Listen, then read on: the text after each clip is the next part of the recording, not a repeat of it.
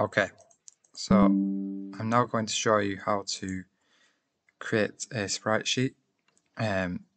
So really, you should be breaking your animation down into something like this, where you've got each frame like this, 2, 3, 1, 2, 3. Really, this should be, so say this was a run, I'm only going to use these 3 for this demonstration, but if you was doing a walk, you'd have as many as the walk is in the cycle, same with the jump, but they need to be broken down into the frames. So what we're actually going to do is we're going to go to File, New. We're going to create a document that is 1024 by 1024. Potentially you could do this 2048 by 2048. Again, that power of 2, but we're going to use 1024 by 1024 for now. You may want to use 16-bit color. This is all fine. So you'll get this blank document. Now, one thing you're going to have to change is if you go to Edit, scroll down,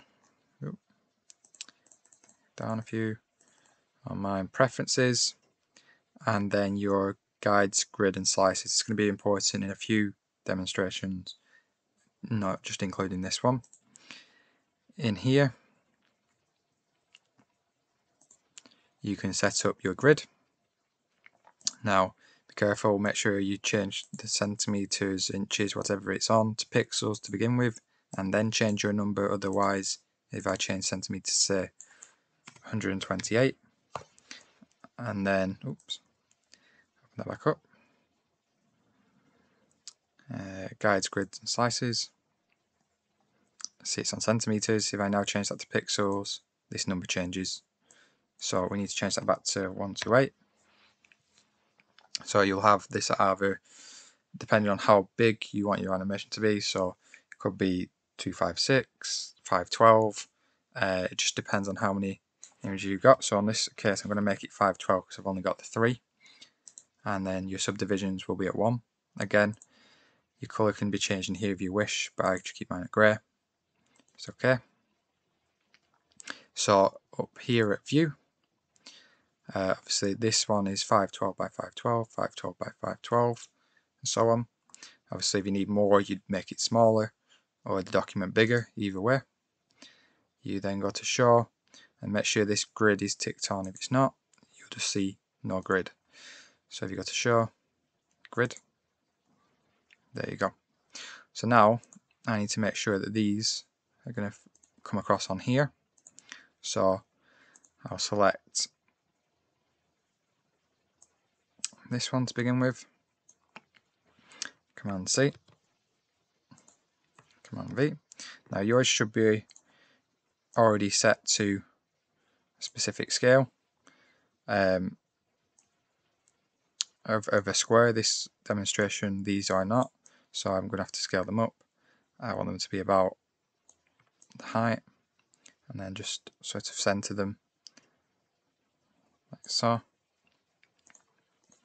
something like this, and then the exact same.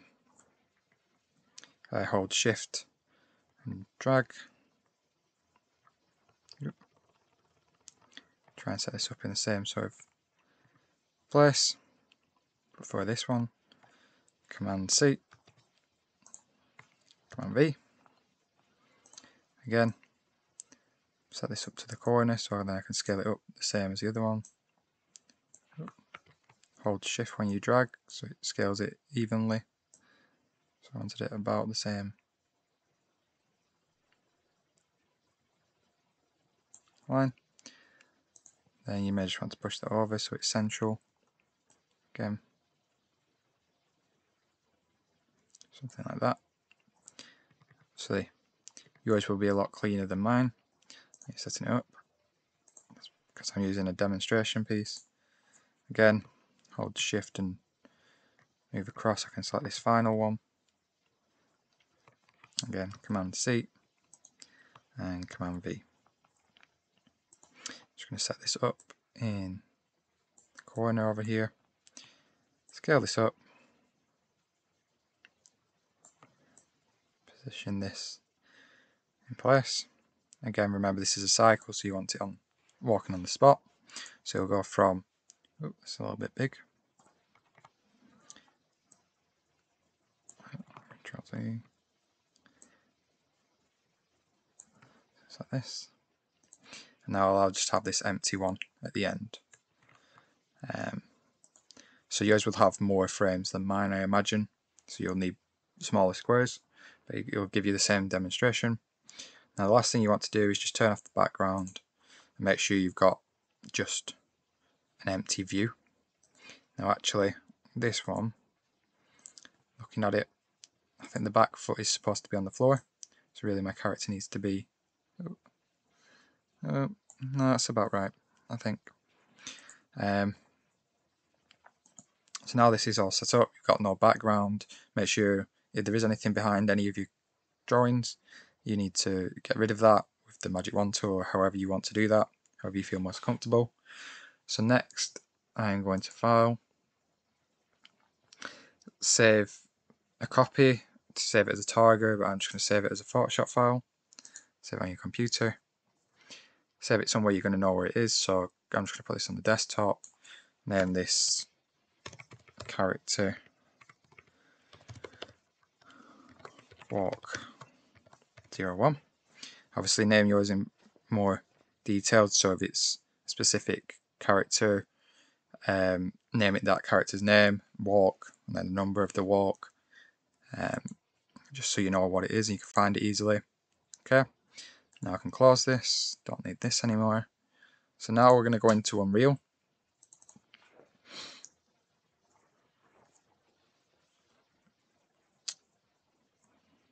Just let Unreal load. As you can see, that Photoshop file is just here.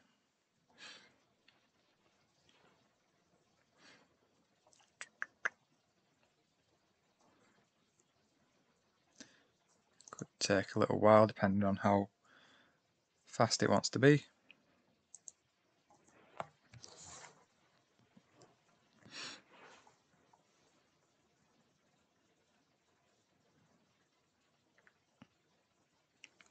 Doesn't usually take this long, but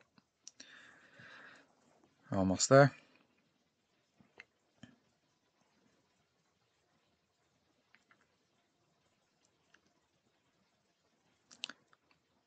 You may want to skip ahead a couple of seconds just till Unreal's loaded up.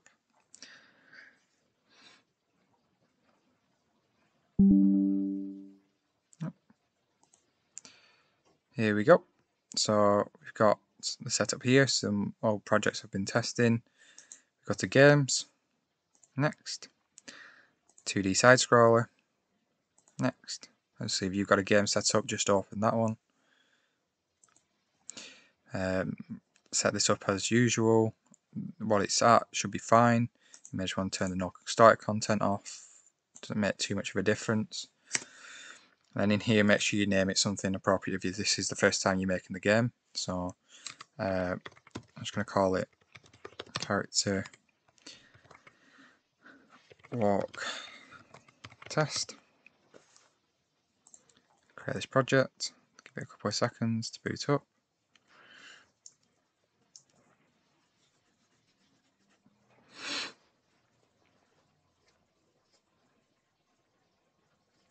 Running a little slow today. Now we're in. We have got your content browser down here, your game set up here, and some things at the side. The outliner and details on the right is going to be quite important at times to change details that you may need. So what we're going to do is we're going to do this in a number of ways. You can have a right click on the content browser, and import an asset, or the easiest way for me just to find it on your wherever it may be. So mine's on my desktop. Here it is, the Photoshop file, and then just drag that in to your content browser down here. So now let go, and close this. You'll see that that's been brought in. This little star here, it means it isn't saved to the game. So therefore you need to press two ways. There's a couple of ways to save. You can press save all, just here, or you can double click on the item, it'll bring it up so you can check it, check the background's working, everything, and just press save up here. Either way does the same trick. So now you've got this, what you're going to do, my computer's not working too well, so you usually can right click and find create a tile set, sorry. But what we're going to do is we're going to create, we're just going to go to paper, so we right click on the content browser, paper 2D, create a tile set. This will create a blank tile set, so I'm going to call this to walk tile set. In here, if we double click, we can then change this here to tile sheet texture to the character walk. Obviously pick what's right according to you just here. So then what you'll get is this. Then what you want to do is break this up to the size that you made it. So the tiles were 512 by 512. Press enter, and then just press save before you exit. Then what you can do is write. Sorry, 1 second. You can now go back to paper 2D, create a sprite. So I'm going to call this character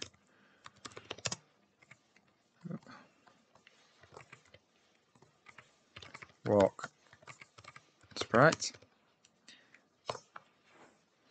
Double click in here again. Source texture, you're going to click your character walk 01. So you get something like this. Now what you need it to do is separate them up. So what we're going to do is we're going to go to edit source region, extract sprites. Now you can do this with the right click as well. So sometimes it will do this auto. You'll get yellow boxes around it. If not, it's not to worry. Just change this from auto to grid. It'll create a square like this. And to change your grid, here you need to remember them numbers that we put in before. So if it's 64 by 64, you need to put that in here. If it's 512 by 512, you need to put that in here. So it breaks it up into those squares that we had before. Now, before you press extract, you might want to change the name here. This 0 inside the brackets will number them accordingly, so 1, 2, 3, without you having to change anything.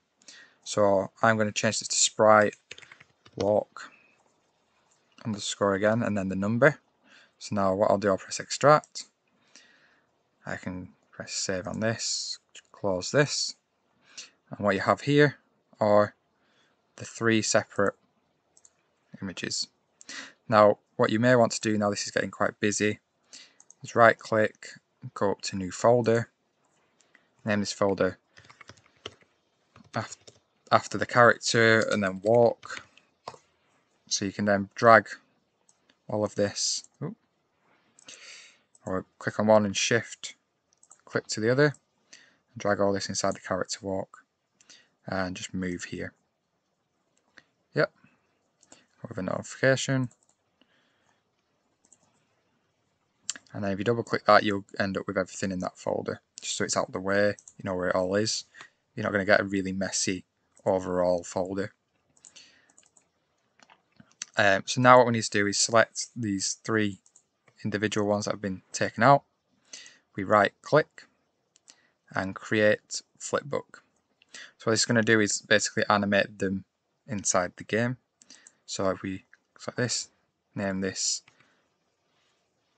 character walk flipbook, and you'll see it now animating on screen. So we double click here, it opens it up, and you can see those 3 are playing. Now at the moment it's running too fast, so to slow things down I need to lower the frames per second. So I'll lower this to 5, it's only doing 5 frames per second. So if I lower it to 3, it's only doing those 3. If I up this to 30, it'll go a lot faster. So we just lower this down to 3 and then go down here to collision source and click this onto each frame. This is going to mean that it's going to collide on every frame, so no matter when it's walking, it's going to collide with whatever it's touching, as long as that's got collision on it as well. So we just press save up here and close this. Now we have a character. It's walking a bit slower on screen now, as you can see. We now drag this in. We now have the character animating within the game. So next we need to ensure it's in the right place, so pull this out. Need to set the Y to 0 because that's on the same level as the character. So if I hold Alt and drag, you can now see it's at the same place. If it's in the negative, it'll be behind the character. If it's in the positive, it'll be in front of the character. Set that at 0. Pull this up. And then if we lock this, we can scale it down. Pull this down. Then if you hold Alt, drag, you can make a second one. This one might be smaller. Again, we scale this down. Put this one here. So now, if we go to play, just click on here. Character can't go past that big one. You can jump on this one because it's got the collider on every frame. Just remember that each frame. Again, what you'll do is you'll do this for all your characters' animations, any other animations that are in your game. You'll do the same process. Once this is all set up, we will then start to show you how to connect up a certain movement. So if it's walking this way, that it does move across screen and is connected to a key. But we will work on that in the future. Use something called blueprints, so remember that for when we get to it. As you can see here, blueprint add script. Don't worry, we're not typing any code, it's just blueprints.